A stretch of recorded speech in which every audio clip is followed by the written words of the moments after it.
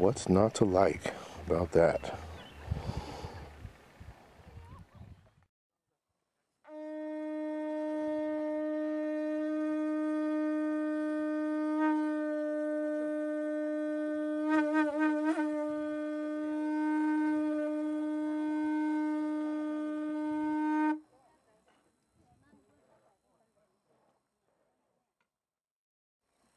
The infinite, the cosmos, source and end of all, of which we are a tiny speck in that infinity of the absolute. Take it back. So we're going to end a quote from Malcolm X. So, land is the basis of all independence. Land is the basis of freedom, justice, and equality. So let's take the land back. All right. Thank you, everyone, for coming. And like I said, meet over at the water cooler. If you want kids' activities, you can plant some sunflowers. You don't have to be a kid to take a sunflower home. We're going to plant some tomatoes and a little hedgerow, so meet over there.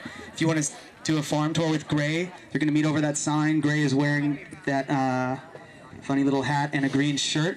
And then lastly, we're going to be over here with Rosa. Rosa, raise your hand. You can smell the pupusas. We're going to have a little pupusa making workshop. That's going to be followed up with some bamboo weaving, and then possibly something from Charlie, maybe some gundruk in a little bit at the end. All right, so let's give it up for all of us. Thank you, everyone, for coming.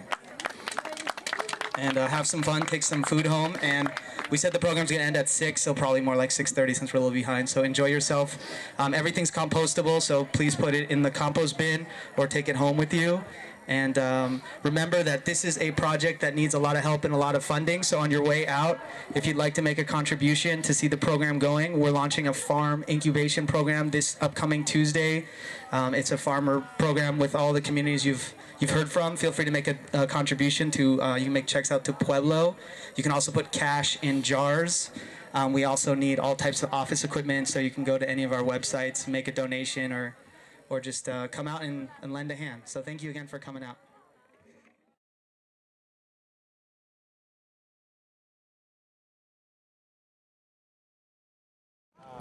The question, you guys, was how did we actually get this land lease?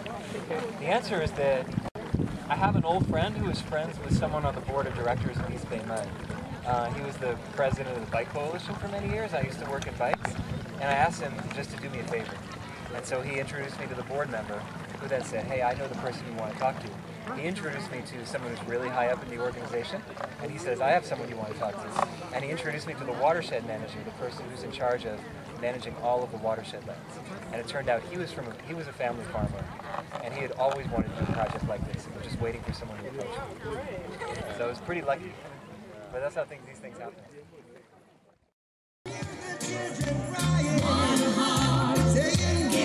And praise to the Lord, and I will feel alright. Let's get together.